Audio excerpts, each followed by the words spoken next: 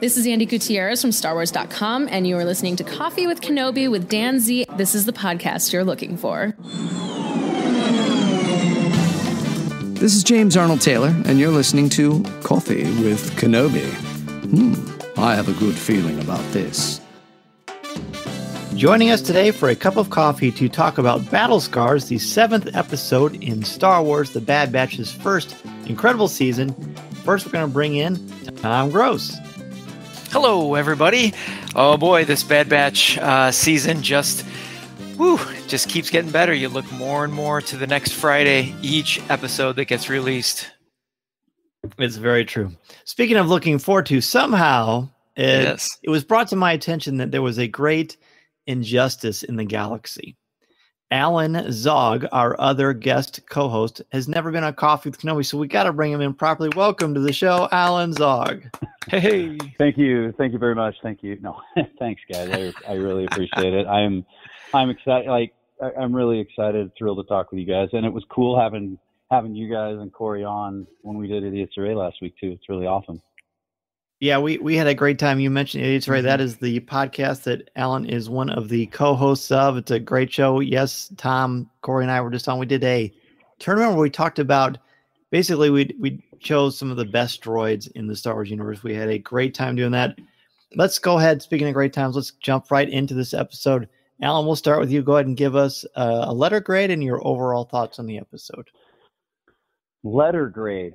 Wow, put me on the spot here. I hadn't even thought about that. I will say, first of all, I say it's probably not the best episode of the season so far. But if I were to give it a letter grade, I'd probably say a solid B. Wow. Okay. I look forward to. Can you give us sort of a super quick synopsis of why you feel that way? So, there's a lot that goes into what I enjoy about these, but briefly, I like when they introduce new characters. I like when there's when they kind of delve into a little bit of the lore, and I realize that's hard with clones, but they do. And so this episode seemed to me like, more than anything, it wasn't filler. It wasn't any of that stuff. It was really hitting hard on some things that we've known since Clone Wars season 6, I guess it is, the Lost Missions. So. And I almost felt like this was coming too, because this was a setup for about 2 episodes leading into this one. So to me, it was a solid show, a solid episode, not the best of the season, but definitely a solid. That's why I feel like it's a B. All right, very good. Tom, what about you? Well, great points, Alan. And I have to say, this episode is exactly what I was waiting for. I give it an A+.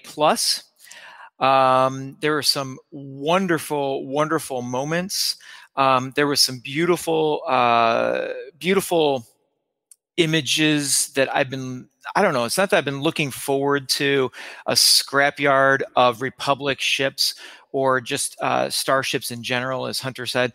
But I thought the visuals were wonderful in this, and I'll bring up some of them as we go through. And then there were some really good moments where the music in the background, I felt brought tension into the story. So I think like all pieces of storytelling in Bad Batch style, Star Wars, Lucasfilm style, I thought a lot of that came together in this one. We get a resolution on one of the items that was keeping us tense.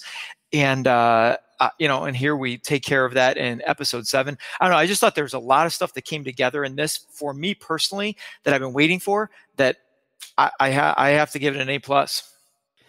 I'm also going to give it an A+. That's 2 weeks in a row of an A+, which is nice. Yeah. It's nice to be able to say that. But for me, I really enjoyed the fever pitch, the tension, which only can happen if you don't have 6 episodes before that give you that solid payoff, that emotional punch. And you don't really know where it's going to go direction-wise as far as the show.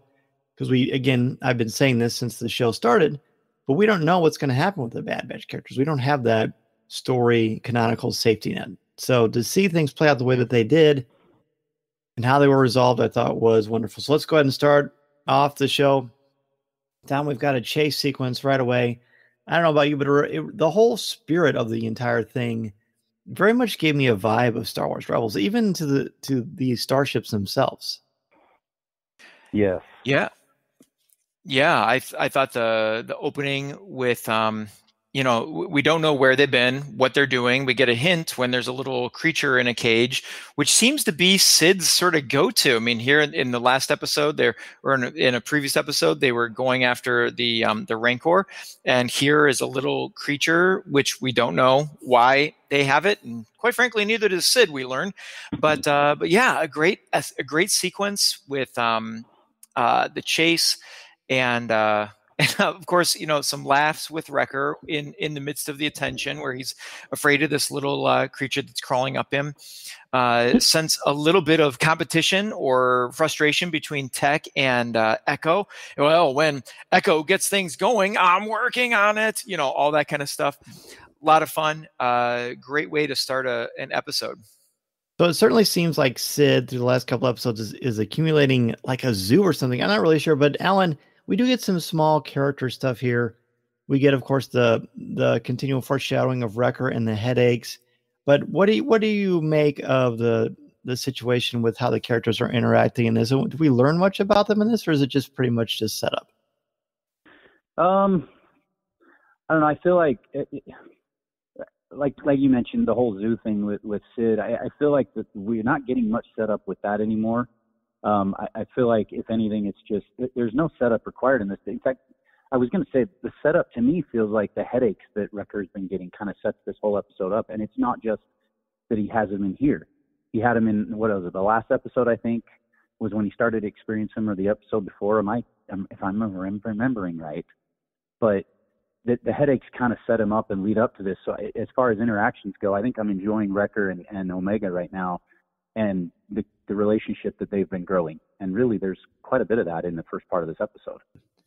There is, and I think it's nice to see, because we know because they were extra sweet to each other. I thought to myself, okay, this is bad. They're setting it up so it will sting even more at the end. But eventually, they blast in the hyperspace, which I kind of scratched my head and I said to my son, so Wrecker and Omega didn't have seatbelts on; they just went into hyperspace. So there's no. I mean, if that doesn't activate a headache, I don't know what's going to. Right. But I guess it doesn't matter that much. We get back to Ord Mantell, and I thought there was an interesting conversation, Tom, between Sid and I believe in Hunter, where basically Hunter's like, well, yeah, as long as you get paid, you don't really seem to mind, do you? The ethics slowly continue to creep in. And I'm not really sure if Sid is going to continue to be this way or not. I mean, she does deal with members of the underworld all the time and deals in some shady business, but you can tell it's starting to bother Hunter even more, I think. Oh, yes, I completely agree. We have been talking about this for a while and debating, where she stands in sort of the morality of the galaxy. And when she says, well, it's time to get paid, and she walks over and she hands it to him, and he says, either Hunter or Echo says, this isn't what you said. You were going to give us more. And she says, no, I'm going to make that more. And starts, and she throws the question back onto them as, what would you be doing without me, essentially? And so, I don't know. Even to the point of saying that she keeps him alive. Yes. Yeah. And I don't know. I was really enjoying her and just found her to be comic relief to a point. But that scene, I didn't feel good about, like, her intentions, almost to the point where it's like they're irritated with her and she's as irritated with them that they continue to complain about, the pay, or they seem to her, they seem ungrateful for, the jobs and the services. So I think everyone was lucky for the interruption that happened. I think so. And then we get things that do make us happy, because I agree, Sid is becoming a little more unsavory to me. So I don't know. Well, I'm interested. I didn't even find it amusing when she called Tech Goggles again. Like, this time it didn't. It didn't have the same. It was almost more like condescending. The first time it was just a way to label him. Here it felt like more condescending. So I don't know. I don't sense we're going to see her next episode, but the next time they meet with her will definitely be sort of telling as to where this relationship is going. No, I agree. Speaking of where the relationship is going, we find out, Alan, that Omega and Wrecker have a tradition. Go ahead, let's talk about that tradition and sort of how we learn about it as an audience. Oh, I don't even know what to call what they're eating at this point. But that tradition, they call it Mantell Mix. Mantell Mix. It's almost like all I can think of is Chex Mix. You know, they're having their Chex Mix afterwards, but you know, getting together and eating it. What is it, after every adventure they have, or something to reward themselves with? I kind of like the banter that's been going back and forth between the two of them. And as much as there's a distasteful feeling with Sid that the two of I can't talk today, but these two bring a lot of kind of colorful fun, I guess you should say, between the two of them in this episode. And I've kind of enjoyed the relationship they're having with each other. Yeah, it's very charming. It's so much so that when Wrecker basically asks for permission, like he's a kid and Hunter's the dad, I thought that was funny. Yeah. And then, you know, Wrecker's like, well, it makes the kid happy. And Hunter sort of air quotes is, oh, yes, it makes the kid happy. The reason this is spectacular, there's a lot of reasons this is spectacular, but this Mantell Mix, to me, looks exactly like the popcorn or the caramel corn you can get at Katsaka's Kettle at Galaxy's Edge. It's some of the best popcorn I've ever had.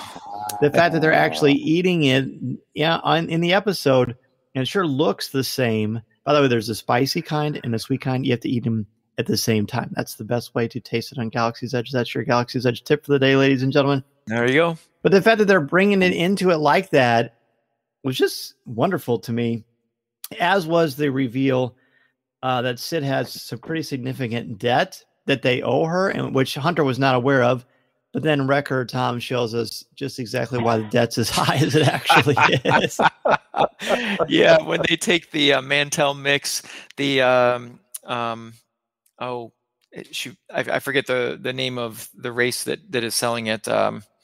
Pantorans. The Pantoran says you pay for that, and Wrecker goes, put it on Sid's tab. Well, Sid's not having any of that, and she's adding it to Hunter's tab, and so yeah, they do seem to be having a bit of a debt rising. But some of those things, I guess I would have assumed, and I'm assuming that Hunter also assumed, docking fees, stuff like that. They're doing these chores, I guess you could say, for her. So you'd think some of these would be covered, but Sid's a businesswoman, and this is how she makes money. Exactly. And it's, I think it's it reminded me of the movie Fletch, the old Chevy Chase movie with the Underhill. Different people will get that joke.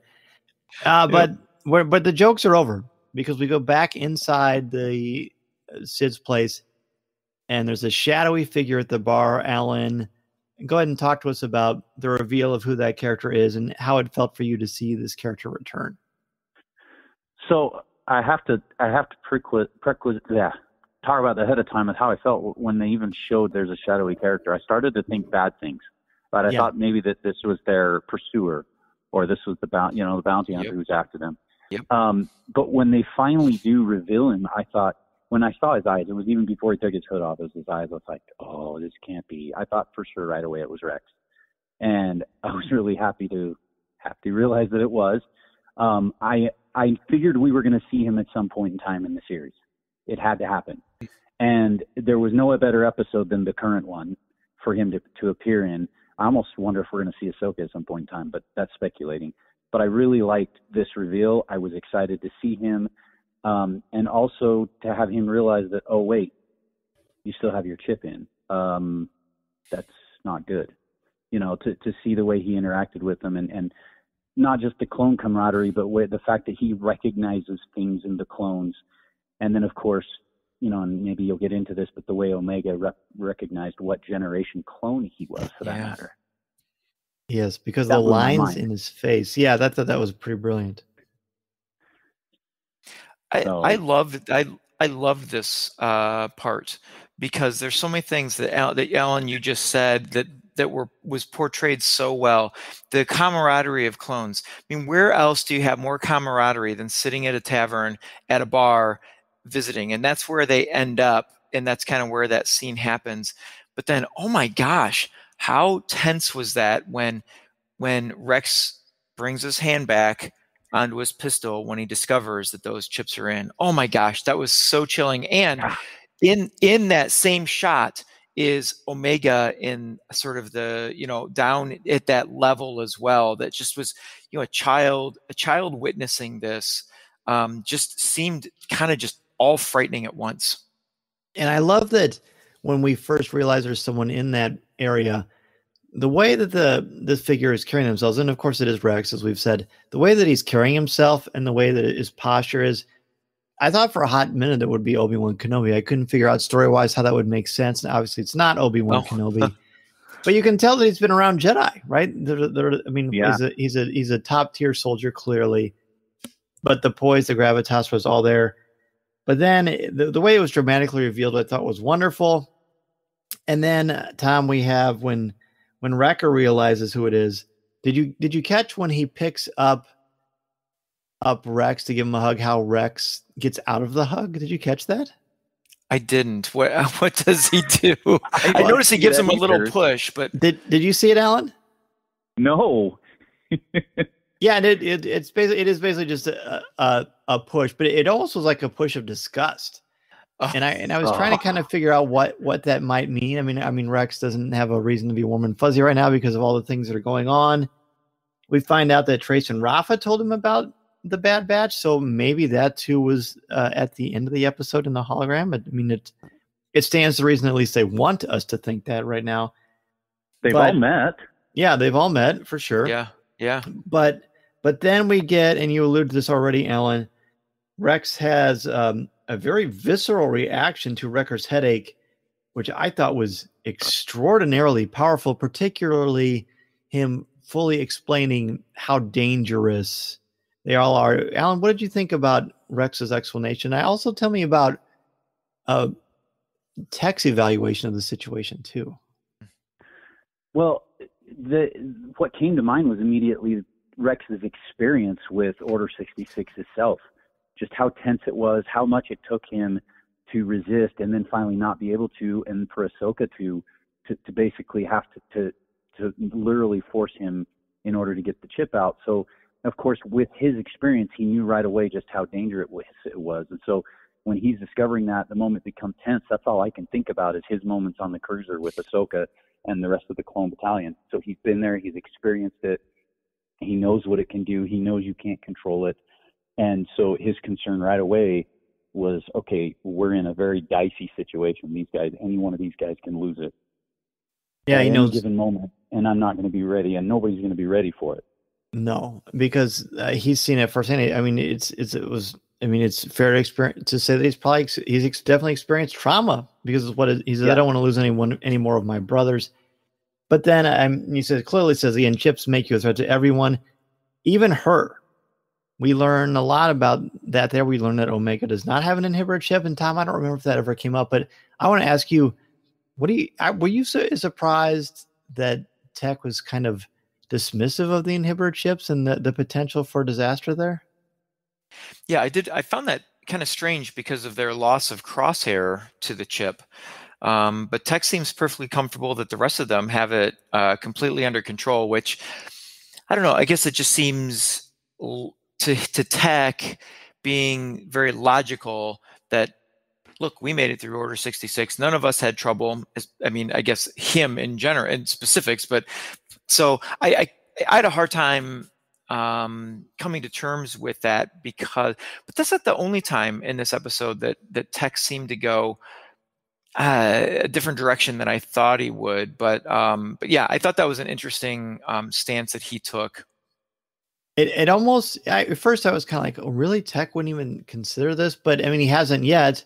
In a way, Alan, I feel like it makes Tech more human and relatable, because if he's always all about the numbers and calculating and he's never wrong, then you've got sort of a Deus Ex Machina situation where there's no peril, there's no risk. But if if Tech can be wrong about something technologically like that, Sure. Then if he's more flawed, to me at least, Alan, I think that makes Tech a little more relatable.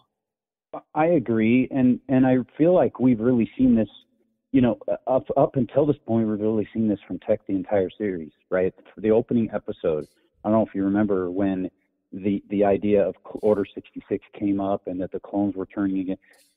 Tech was able to run into the the database and initially what it was, but he almost seemed dismissive of it then too, because we're exempt, we're the Bad Batch, nothing like that affects us.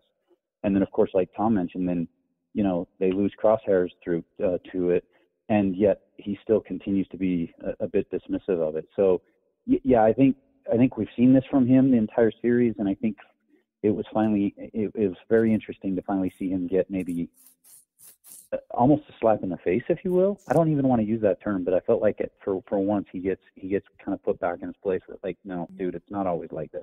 Sure. I know. It's not cut and dry like this. Right. Yeah. It's almost like if it's not in his immediate line of vision, then it's not something that he's concerned with. Let's go ahead and take a quick break. This is Coffee with Kenobi. This is Vanessa Marshall, and you're listening to Coffee with Kenobi.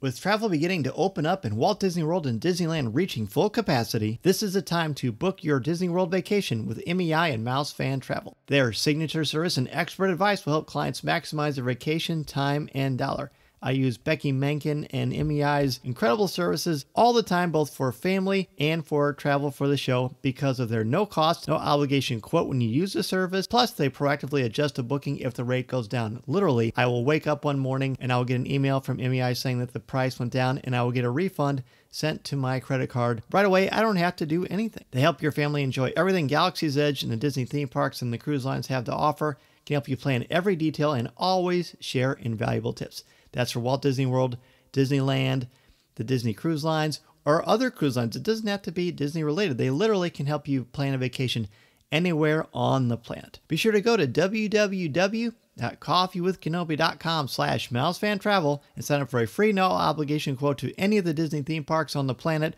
or any vacation that you have in mind. You'll have the best vacation possible and help out me and Coffee with Kenobi in the process. We are back talking Star Wars: The Bad Batch 7th episode, Battle Scars. Sure. So then we realized, we have these coordinates, we're gonna meet you. We go to this starship graveyard where he teams up with Rex. And I didn't realize this initially, but this is the same planet where some of the video game Jedi Fallen Order takes place. In the starship graveyard at the beginning. The Scrapper Guild controls everything on the planet, so they have to be very, very careful. We learn that Echo tells Rex that Omega explained the ships to them, so they were very aware of them. But because, again, it wasn't immediately affecting them, they weren't aware. Of course, they didn't know what was happening with Wrecker, but now Rex has made it very, very clear. So we've got this great sequence that really traipses into the realm of horror. But Tom, I mean, I don't know about you, but I thought the water, the landscaping, all the colors in this sequence was very haunting and extraordinarily beautiful. This is what I was referring to in the opening. Is really Braca? Is that the name of the planet? Yes. Yeah, I thought the starship graveyard, and yes, I thought the water was magnificent. I wondered when I was watching it, I was like, man, the last time I've seen animated water look this good was in Frozen 2. It just it like the splashes. Yeah, the splashes looked like real droplets of water and so forth. Dan, I wanted to ask you, because I never think to turn on the subtitles. What's the name of this creature that's in the water? I was just about to talk about that. I thought it looked to me an awful lot like a Sarlacc, but it's a Dianoga. Yeah, like the one in. Really? Yeah, I know. I didn't expect that, but that's how it's labeled. Holy smokes, this thing's nasty. Can I interject for a sec? Yeah. Please, yeah. Because when I was watching that, my first thought immediately went to the garbage compactor.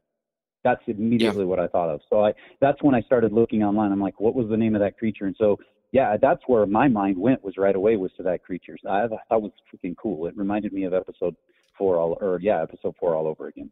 So was there a certain thing? I mean, obviously the tentacles, but was there anything else atmospheric or thematically that made you think it was a Dianoga? Well, yeah, the way he dragged Wrecker down into the water reminded me so vividly of the way the same creature pulled Luke underneath in the garbage compactor scene. Like, there were a lot of moments in this scene that vividly called back to that moment in A New Hope. I love it. I wrote that down exactly in my notes. I said the scene is reminiscent of Luke being pulled under on the Death Star. You know what creature I thought it was? I said this to my daughter when we were watching. I said, I wonder if that's what a Rathtar looks like underwater. That's what Mason said too. Mason thought it was a Rathtar. I thought for sure. But Dan, I'm with you on the horror feel of this. In fact, I think from that moment when Wrecker is creeping across on the rope and it like drops, and then Omega says, "No, you're fine. Just keep." And then of course, it's gonna drop. From that moment and that horrific moment when he's upside down and they see it come under the water, from that point all the way through to almost the resolution of this whole story, I felt like the horror environment continued to increase and get darker, and flashlights, and it just became more and more tense throughout. It reminds me of the first Alien, this sequence. And then especially the end as well. I feel like that we've seen that quite a bit in this season, but particularly here, the waterline stuff is a little bit reminiscent of just the feeling of what's underneath is more dangerous because you can't see it, like the Jaws concept. So there, you've got that. You've got the growing suspense and tension of Wrecker's headaches, with Rex very much hammering home what we as an audience have been fearing for a few weeks now. He's a ticking time bomb, and the last thing we want is for this guy to turn into Order 66 Trooper when he's got such a good relationship with Omega. And then we add to the tension, Alan, by bringing up yet again not only the Dianoga, but Wrecker's fear of heights. I mean, they have really gone out of their way to make us feel scared for Wrecker, which I think you have to do because he's such a powerful character. But it's very effective storytelling, I think. Absolutely. And I'm going to add another couple of movies to these scenes that we're going through. You're talking about horror, but to add to this scene of this fear of height, this particular area, this scene, the junkyard, all of it called back to times with Rey, both in The Force Awakens as well as in the Death Star's scene in The Rise of Skywalker, that I felt like they are having to cross through some really rough terrain. There's some heights to be involved here. All of this really recalled back to those other Star Wars movies as well, all rolled into this. And you're right, there's definitely a height situation here. But as there was with all of those others, with Rey jumping, with Kylo Ren jumping in those scenes, to me, it all just encompassed a lot of these different scenes that we've come to love, all encompassed into one. I agree. Very well said. Very well said. So then we go into the docking, into the medical bay itself. Tech informs us that it's not sanitary, which I thought was pretty hilarious. But then we get another great moment of character.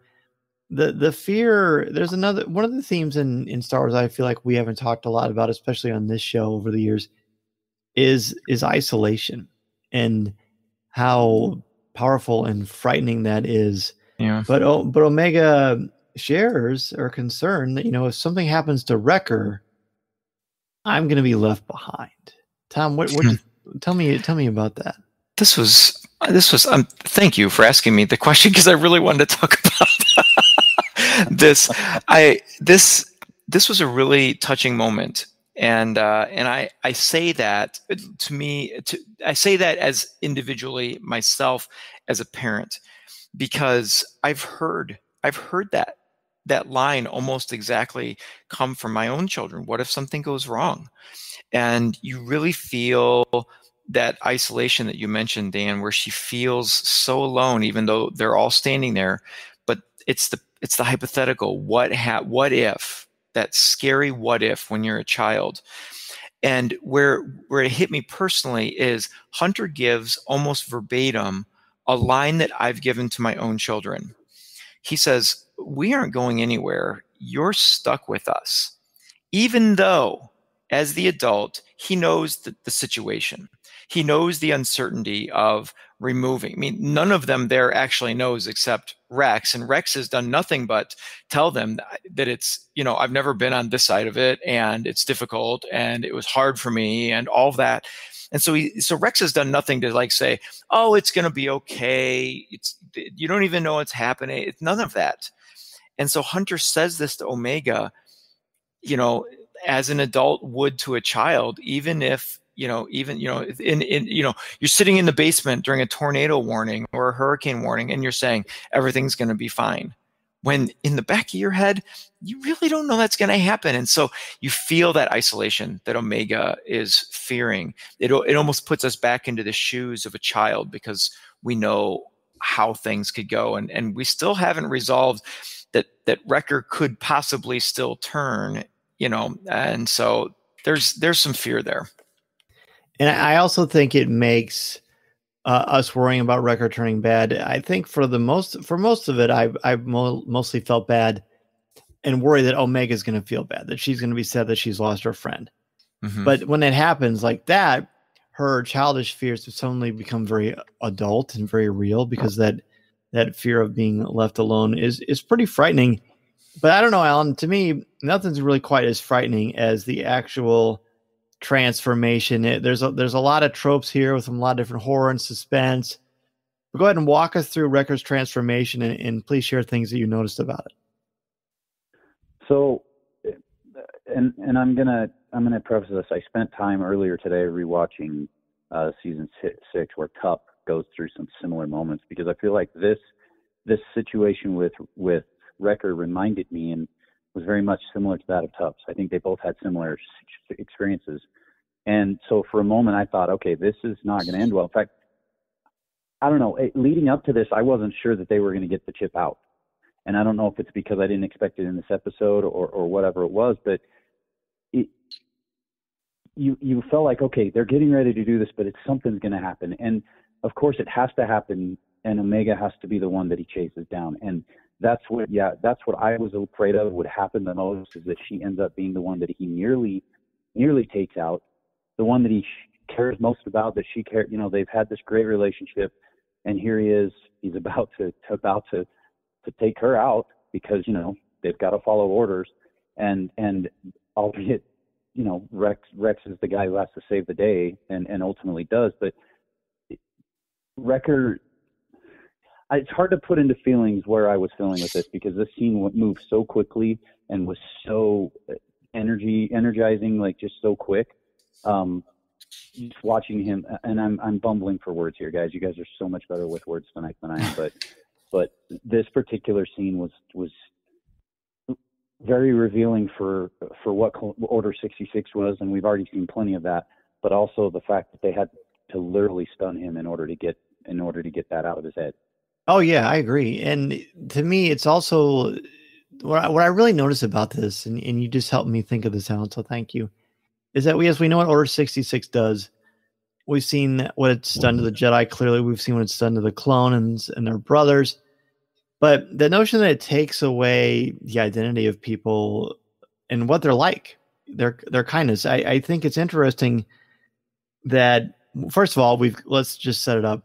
Once Tech is trying to check on the inhibitor chip, and he's using that sort of thing, and the closer it gets to sensing the chip, the more the headache seems to be pulsing for Wrecker and really bothering him.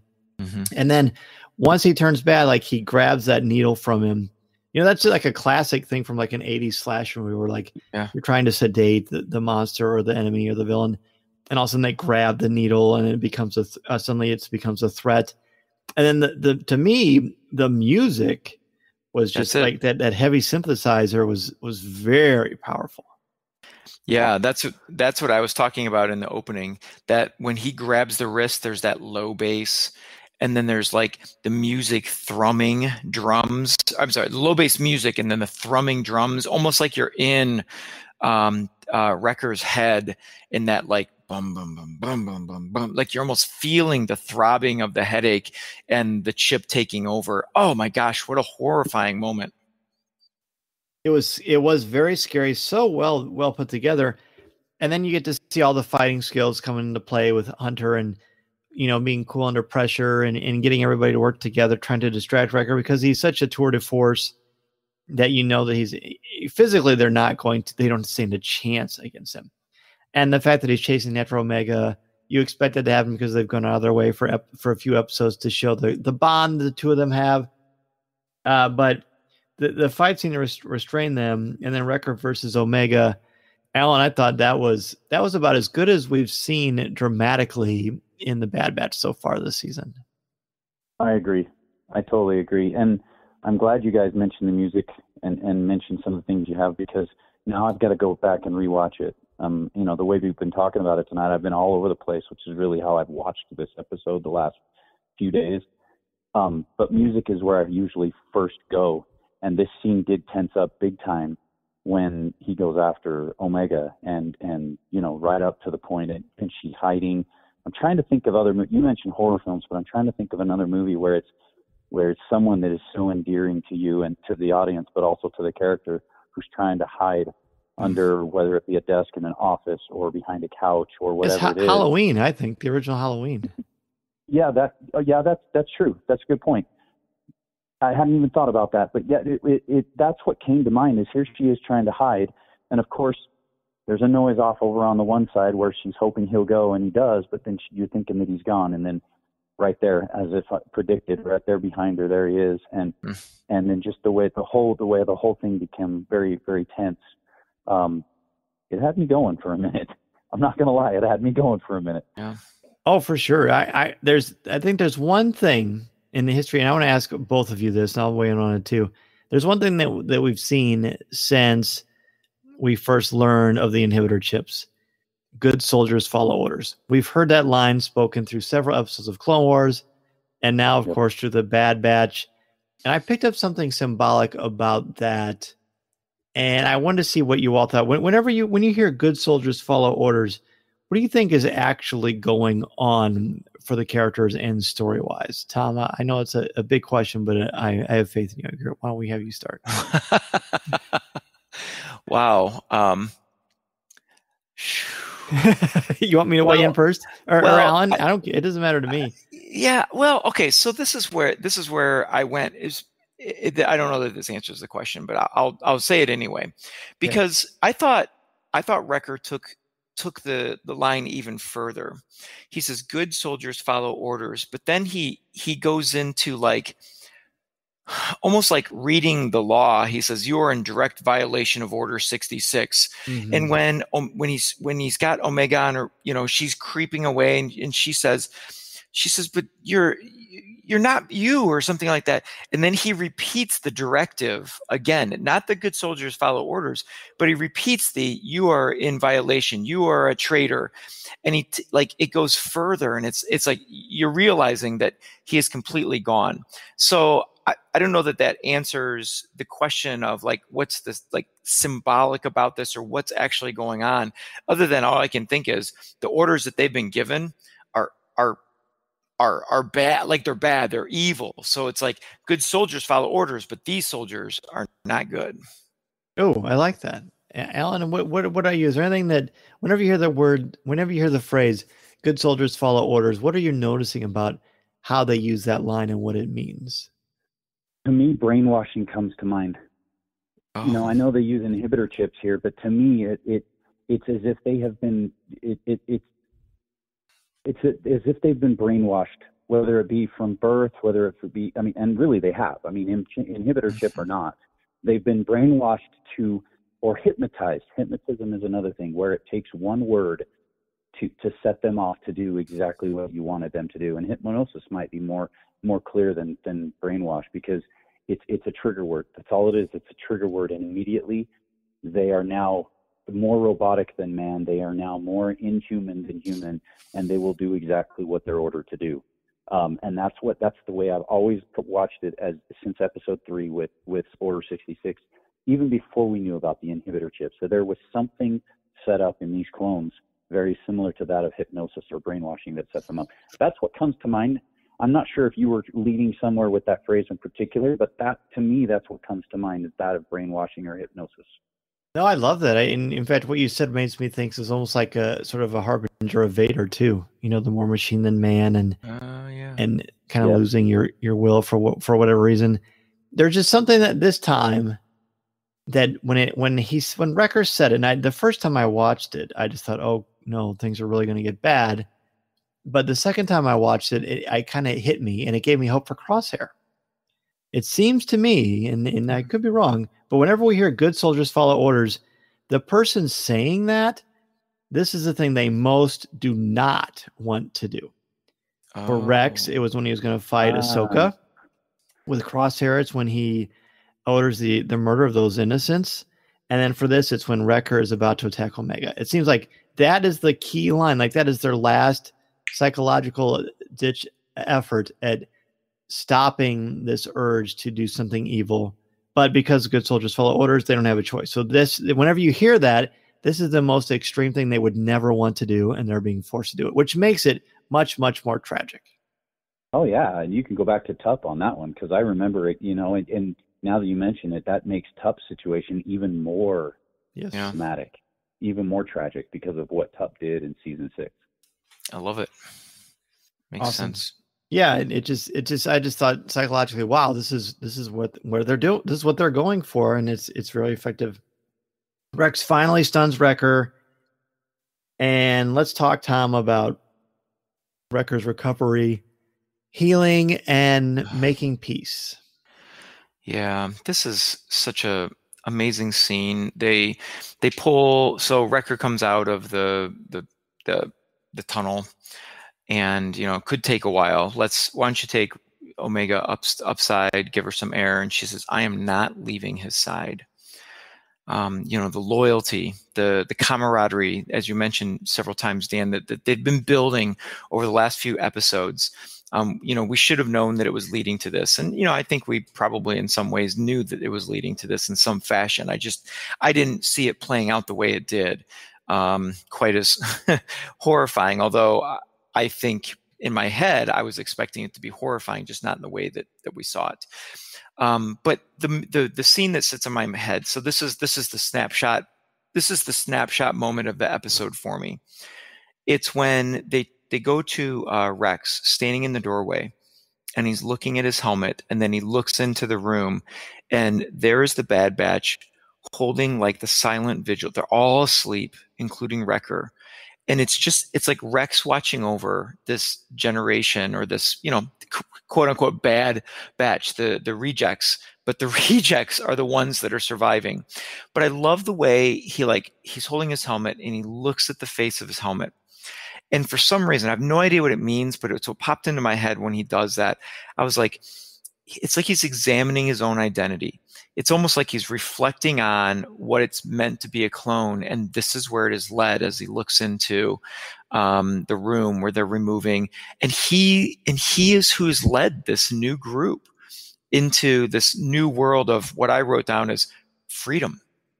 You look at each one of them as they come out of that, and you see the close up of Tech's head, and he puts his head on the bandage, and they pull back, and you see his face just in reflection of like this new freedom. This, like, even though Tech has been so dismissive, that moment told me that it has. Okay, I mean, quite literally, it has been on his mind, and now they are all feeling this sense of freedom, and then Wrecker's hand comes up onto Omega's head so gently, and it's Wrecker. It's the Wrecker we know, and it's the Wrecker we love. And then in the next scene, he comes up to her, and and he apologizes, and she forgives him. Of course she's going to forgive him. But the best part is she reaches into her pocket and pulls out the hand of the Mantel mix, and Wrecker's like, oh, like of course he's gonna think with his tummy, but it's so, oh my gosh, it was such a great moment. And it was, I don't know, so many things that were unexpected. I think probably the moment that moved me most, I just described, was when his hand so gently laid onto Omega's head, and he said something to her. Oh, just the forgiveness that all came through all of it was just magnificent. The character stuff is great. And you're explanation of Rex reflecting into his helmet, I was going to talk about that. I'm not even going to touch that. You did such a beautiful job on that. I think you completely nailed the importance and the symbolism of him reflecting on what it means to be himself, what it means to be a clone, and what it means to be watching out for his brothers. Because of course Rex is going to feel that way. And without taking away from Tom, I want to add one thing to that scene, though. Please, yeah. You mentioned his helmet, and I'm thinking back while you're talking about it, and his helmet might be the most subtle reminder of all that Rex has been through. Yeah. With the marks on it, of 1, 2, 3. It's just like all these marks on it that represent battle scars. Yeah, battle scars of everything that's gone on, and it just is. It's in that moment he stares at it. We see it throughout the episode. We see it towards the end.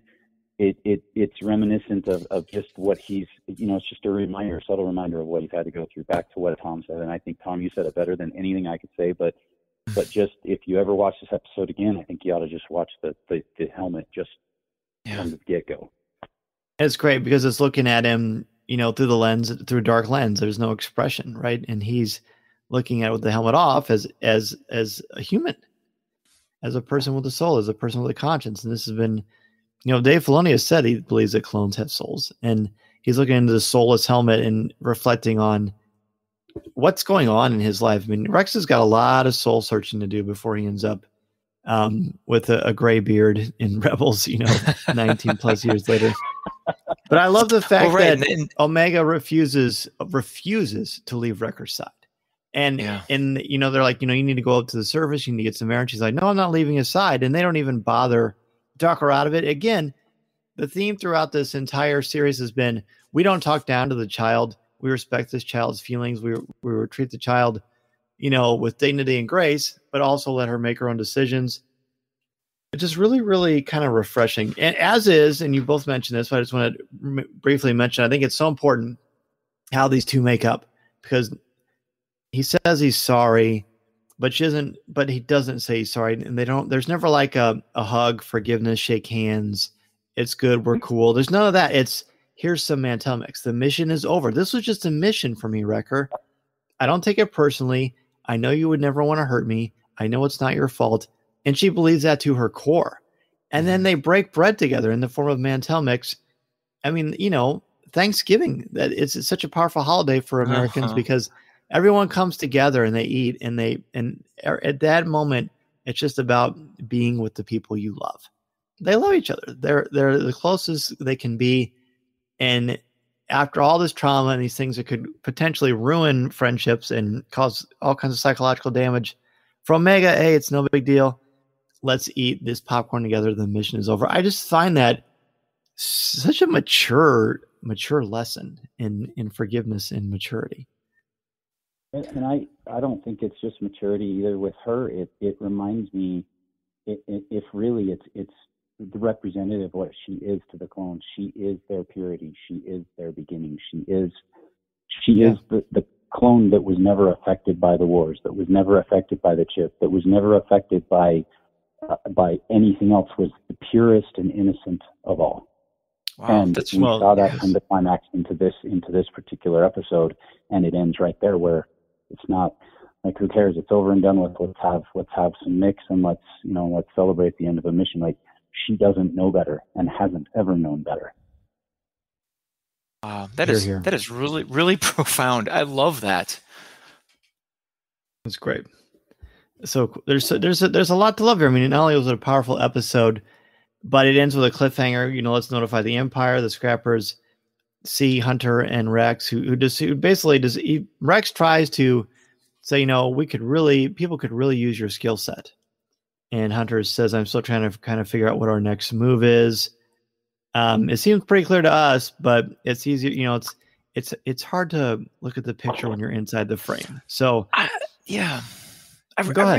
sorry. I really, really liked that discussion between the two of them at the end. Me too. Because you have Rex kind of watching over the. Sorry. I was reading my notes from inside the ship. This is where you catch Rex saying he'll meet at the rendezvous in the next rotation. So, again, he's in contact with people, and Hunter comes out and makes comment, I knew you'd still have, cards in the game there.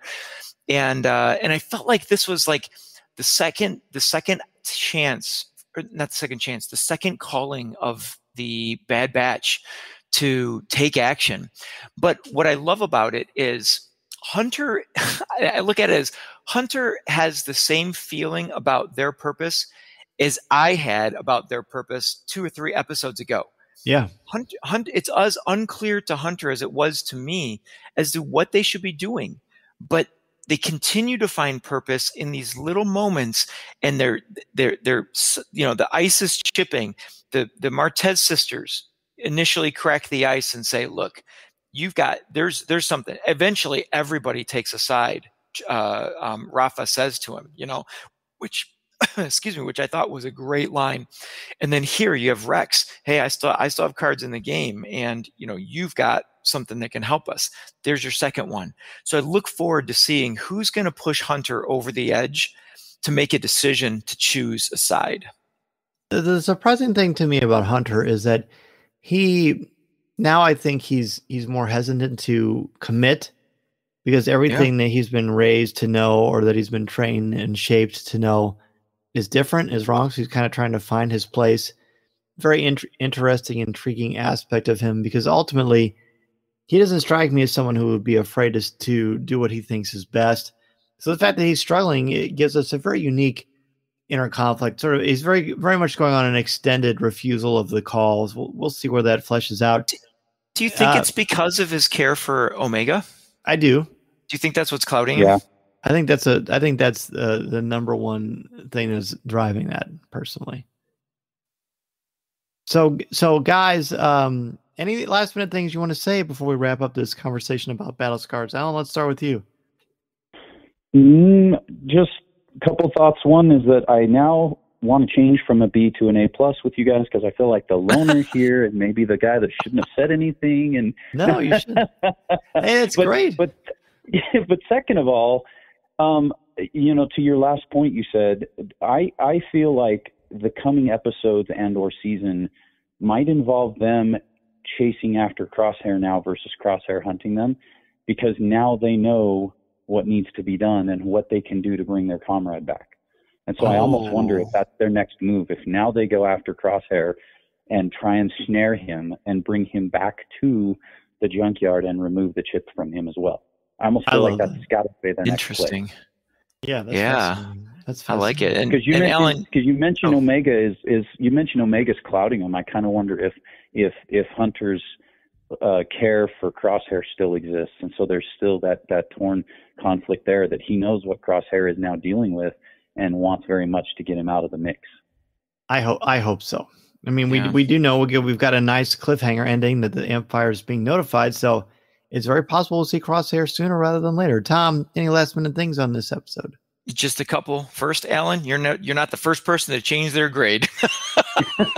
That's right. These conversations change my mind all the time, because and that's what I love about these conversations is we get to really dig in and hear what other people think. And Dan, you always give me and challenge me in different ways to think about these, and Alan, you the same. So yeah, that you're not the first. Second is, I was just going to repeat that final line: notify the Empire. I'm tuning in next Friday.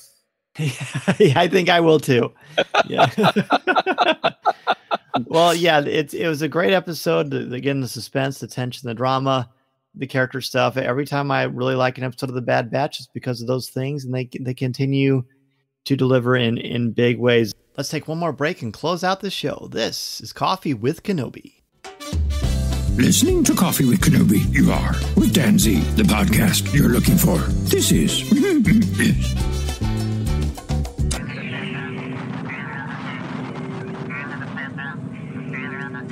As we near the end of the show today, I want to thank each and every one of you for taking time out of your busy schedule to have a cup of coffee with me, and for helping to spread the word about our Star Wars family we've got here at Coffee with Kenobi. Be sure to tune in Monday nights at 8 o'clock p.m. Central Standard Time on Facebook Live at www.coffeewithkenobi.com/live or www.facebook.com/coffeewithkenobi and have a cup of coffee, tea, or any beverage of your choosing with me as we continue the conversation. To join us in the CWK Cafe, which is our Facebook group, and share your Star Wars thoughts, comments, reviews, and opinions in a family-friendly, spoiler-free place that is also drama-free, go to www.coffeewithkenobi.com/community and be part of the conversation, talk about this week's show, or just talk about some Star Wars. We have a lot of fun and you'll make some new friends as well as catch up with longtime friends along the way. I also want to thank all of the new and longtime members of the CWK Alliance and let you know how much I appreciate your help and encouragement. If you want to join the CWK Alliance, go to www.cwkalliance.com and sign up today. Not only will you help out Coffee with Kenobi, but you also get access to CWK Pour-Over, the exclusive weekly podcast not heard anywhere else. It's a great way to support and help out the show, and 10% of your monthly contributions go directly to the St. Jude Children's Hospital to support the incredibly important work they are doing to help these brave children and their families. Plus, contributors at the CWK All-Star level can watch a video podcast of CWK Pour-Over hosted by me, Tom Gross, and Corey Clubb. Feel free to reach out anytime if you have any questions. In addition to being part of the community on Facebook, please don't forget to visit our website at www.coffeewithkenobi.com for Star Wars news, announcements, reviews, videos, and so much more. If you have a question for me or just want to share your thoughts on the air, feel free to email me at danz@coffeewithkenobi.com and I'll share them on the show. You can also connect with me on Twitter at Mr. Zayer, MRZEHR, or on Instagram at DanZayerCWK. There are also a lot more ways to connect with me and Coffee with Kenobi on social media. Follow us on Twitter and Instagram. Give us a like on Facebook at facebook.com/coffeewithkenobi. Check us out on Pinterest or subscribe to our Coffee with Kenobi YouTube channel. On our YouTube channel, you can find Facebook Live video, different interviews throughout the years, highlights of video coverage throughout the Coffee with Kenobi history, and the audio podcast itself. You can order my book, The Star Wars Book, which I co-wrote with Lucasfilm's Pablo Hidalgo and Cole Horton, on Amazon, Barnes & Noble, Target, Books A Million, Walmart, or anywhere books are sold. You can also find my writing on Coffee with Kenobi's website, as well as StarWars.com, where I am an official blogger there, and on IGN, where I contribute occasionally to articles about Star Wars, as well as other popular culture topics. If you are considering starting a podcast or a blog, let me know how I can help you get started and make your creative vision a reality. Be sure to check out danzmedia.com and we can get the process started. I am also available to come to your school, conference, business, or organization to talk about how to tap into your strengths and help you bring out your very best. I want to inspire you to be inspired so you can take that first step into a larger world. Thanks as always to our Coffee with Kenobi sponsors, especially MEI and Mouse Fan Travel, our travel partner and your one-stop shop for all things Walt Disney World, Disneyland, the Disney Cruise Lines, or anywhere on the planet you want to go on your vacation.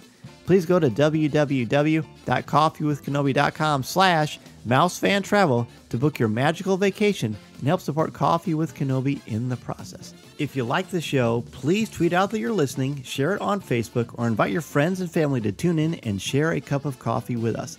And if the Force is especially with you, please take a couple of minutes to rate and review the show on iTunes or Google Podcasts. Every review makes a huge difference and helps to spread the word, and I can't thank you enough for your help, for your support, and your friendship. I love so much being a part of this wonderful Star Wars community, and I can't thank you enough for all that you do for me and Coffee with Kenobi. You, of course, delivered in a huge way. It was wonderful to finally have you on Coffee with Kenobi. Please let everybody know where they can find Idiots Array. Tell us all about the show, and let everybody know where they can reach out to you on social media.